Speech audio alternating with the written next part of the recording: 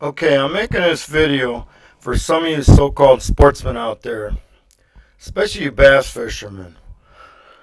I'm going to talk about the proper method of catching and releasing fish. There's a lot of information out there, and there's a proper way of doing it. I'm sure a lot of you are just unaware and uneducated about it, but there's plenty of information on the internet. So let's get started. If you're going to release a fish, never touch the fish. If you have to touch them with gloves or a wet hand.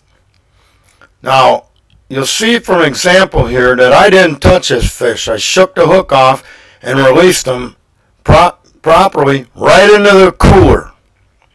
I fish because I enjoy eating fish. Some people don't like eating fish.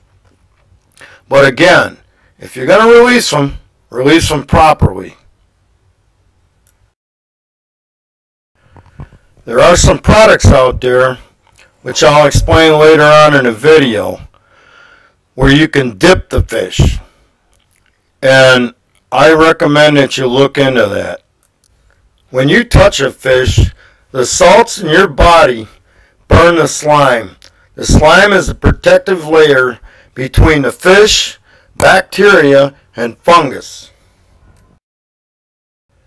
I have seen a lot of YouTube videos and fishing shows on television where the fishermen kiss the fish. The digestive enzymes in your mouth also burn the slime. And they're holding that fish out of the water, looking at it. Oh, that's a beauty. That's a beauty. What a beauty. Isn't that a beautiful fish? Oh, that's a beautiful fish.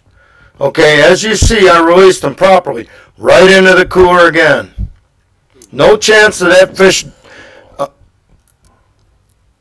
is going to be released and die later on anyways. This is what a lot of you don't realize. The way you're handling and recording these fish, a percentage of them are going to die anyways.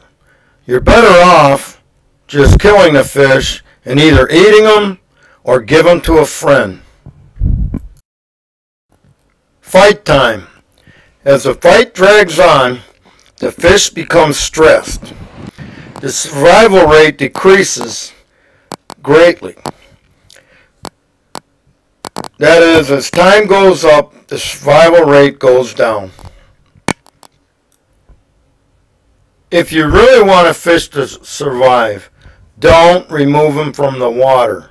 Remove the hook while the fish is still in the water.